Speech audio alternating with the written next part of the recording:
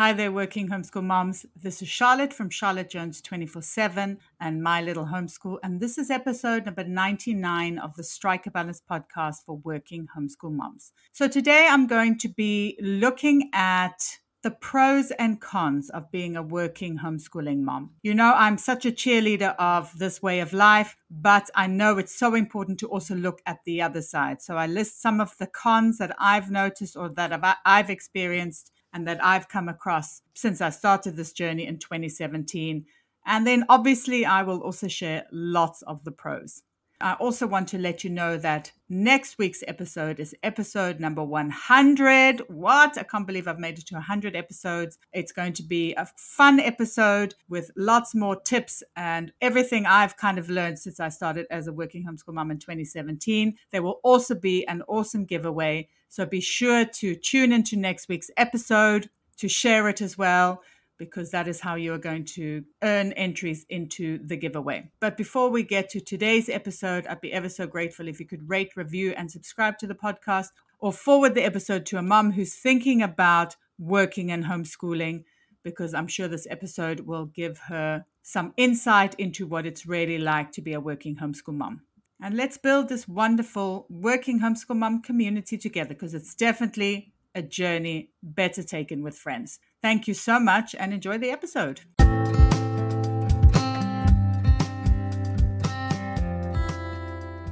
Hi there and welcome to the Strike a Balance podcast for working homeschool moms. This is Charlotte Jones. I'm your host and I am a podcaster, a speaker, a writer, and a homeschooling coach specifically for working homeschool moms.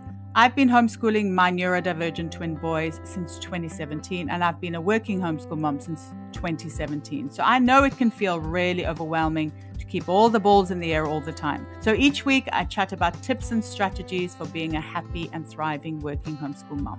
I cover things like time management, homeschooling, mindset, and lots of other juicy topics like that. I also speak to awesome and inspiring women who manage to juggle homeschooling and work successfully and find out what their secrets are. And I also welcome experts who can help you on your working homeschool mom journey. I have lots of ways to support you, so be sure to check them out in the show notes. You can download my Time Audit as your first step to managing your time better. I have a Facebook group for working homeschool moms that you can join as well. And be sure to sign up to my newsletter for weekly updates. And if you need additional support, you can join the WHM Collective, which is a supportive community of working homeschool moms where we delve deeper into topics that are going to help you thrive as a working homeschool mom. Or if you need one-to-one support, be sure to book in a session with me. I'm so excited for you to be here, and I know you'll get so much value out of this episode. So let's get started.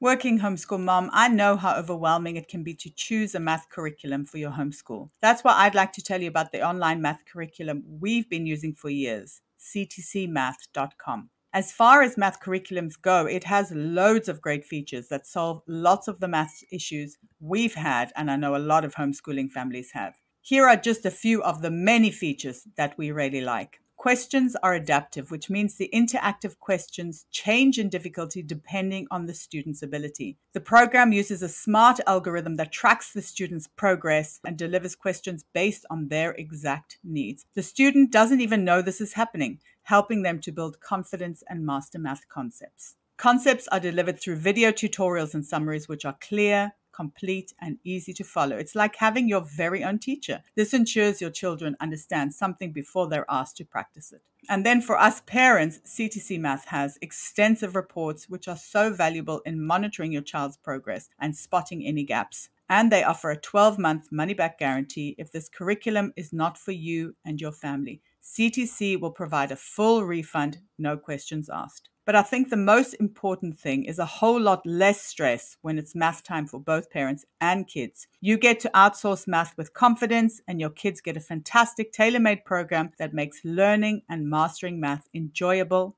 and positive. Visit CTC Math today to start your free trial. CTC Math is also offering you, listener, an amazing special. When you go to ctcmath.com/MLH, you can get a half price discount plus a bonus 6 months for free. That's ctcmath.com/MLH.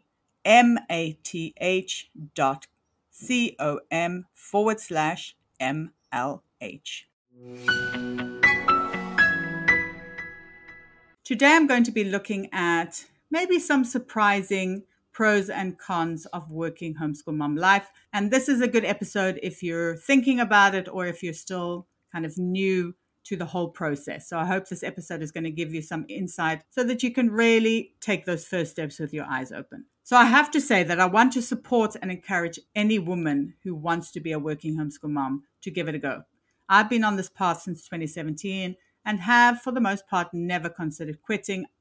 To be honest, I love it. That being said, I'm well aware that we're all very different and that we all have very different situations and realities, and that this kind of lifestyle might not be for everyone, or it might not be easy for everyone. So today I want to be brutally honest about being a working homeschool mom. Let's look at both the pros and cons so that you can decide. And like I said, so you can take your first steps with your eyes open. So I'm someone who always wants the bad news first. So let's start by looking at the downsides of working homeschool mom life. The first thing that I've discovered is that you need to be a master scheduler. You have to be pretty organized to make sure that nothing falls through the cracks. And you'll probably need to live by your calendar and planner like I do. I know that people in my life get annoyed because I'm not super spontaneous. Sure, I love to hang out, but I can't just drop everything and go and have a drink. Unless that drink is on my calendar, I have other priorities. So if you're someone who prefers to take each day as it comes, loves spur-of-the-moment picnics, and craves spontaneous getaways, then working homeschool mom life might be a little tough. The only way that I've seen to really thrive is with intentional scheduling and being really clear about your priorities. You need to be organized. And this is just not just from me, it's from lots of other working homeschool moms that I've spoken to. Of course, you could easily plan in your breaks. You could plan in your spontaneity, or you could have a job that you can do from anywhere at any time. And with this in mind, be sure to check out the Pivot Your Skills Summit that I'm taking part in. I'll leave the link in the show notes. It is an affiliate link. It is such a great summit if you want to turn the skills that you already have into a successful online business. I think it's on day 2 now when I'm recording this. And if you get the Power Pass, you're able to have access for life. So be sure to check that out. Like I said, I'll leave it in the show notes. But generally, whichever way you work, you will probably need to be a master scheduler in my experience. The WHM Collective is a monthly membership on Patreon that was created with you in mind, working homeschool mom. If you're just starting out on your journey, or if you're finding it difficult to find your groove, then the WHM Collective is definitely the membership for you.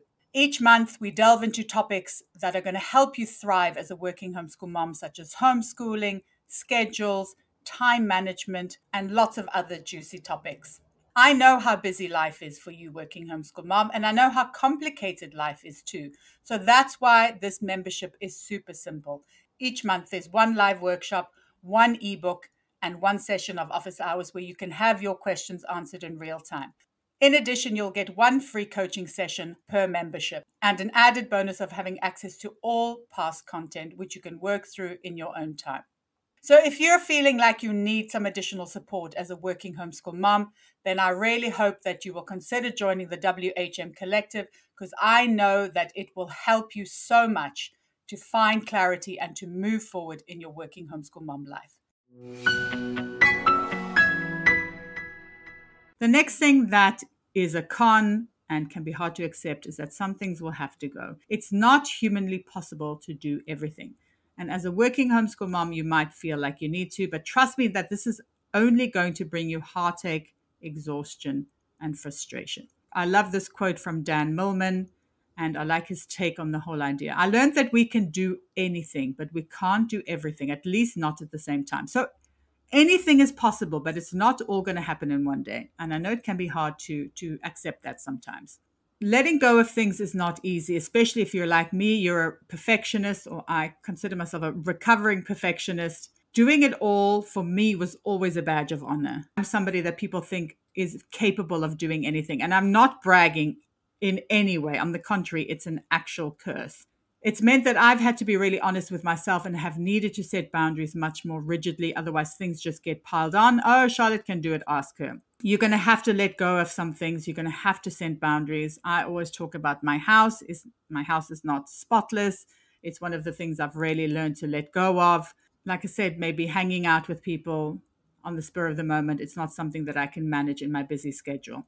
Just a little tool that can actually help you figure out what should stay and what should go is to do a time audit. I've spoken about my time audit very, very often. It really is a good way to show you where your time leaks are and if you're spending time on things that are really important to you, which is what you should be doing.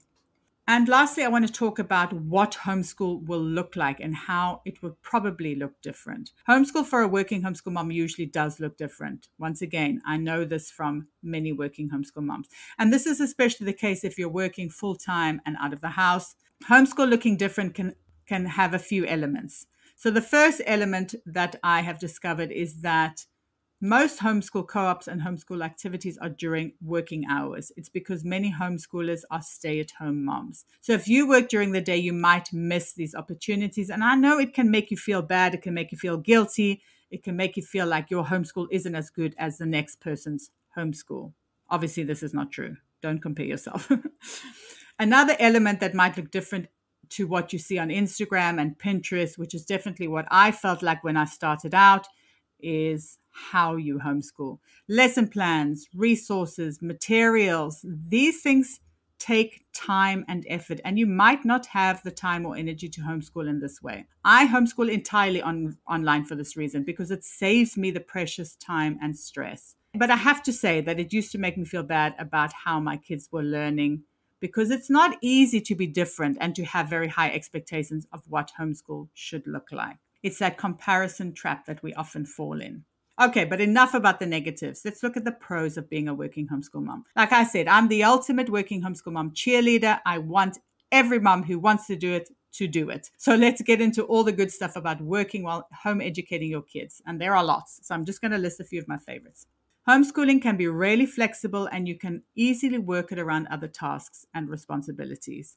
And I think this is something that people don't realize, but you can homeschool whenever you want to. And that's super, super cool. You can also homeschool wherever you want to, which is also cool. You also need to do a lot less homeschooling than you think, because the quality of education is just so much higher and you're able to create a learning environment that's just right for your kid. It means that you can do a lot more in a much shorter time. And if you're the parent of a neurodivergent child, you know that I am. I have neurodivergent twins. You can create a really safe, supportive, and effective homeschool for them. My kids have thrived since we started homeschooling. Public school was definitely not for them. So as a working homeschool mom, you also get to spend a lot of time with your kids. It's such a gift. It's not just, at weekends or on holidays. You get to spend so much more time with your kids. And I love the fact that I help provide for my family and contribute to society while still educating my kids. It's incredibly rewarding, to be honest, to be able to have all those elements in your life. And if you're working from home, your kids get to learn about work and what's involved. You get to model having a good work ethic, setting boundaries. These life skills are invaluable. And at the same time, you also get to involve your kids in so many aspects of family life, from going to the supermarket to projects at home, all those kinds of things. They learn so much from these types of activities. And the bonding you do as a family is also a wonderful gift. I know we are very close as a family unit, and it's definitely because we homeschool. And finally, you can provide your kids with a safe environment. And I know this is a big consideration. The world feels like it's on fire at the moment, but you are able to provide your kids with a safe and supported home environment. So these are just a few of the many, many pros of working homeschool mom life. There may be cons, but I really believe that the positives far outweigh the negatives. Just a few final thoughts.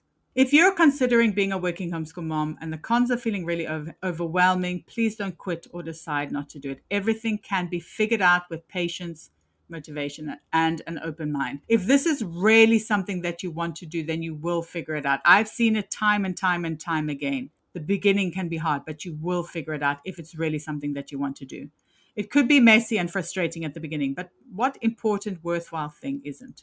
And if you want some help to figure out this messy beginning, then I would love to help you. You can join the WHM Collective and come and find the support needed to take those first few steps with clarity and confidence.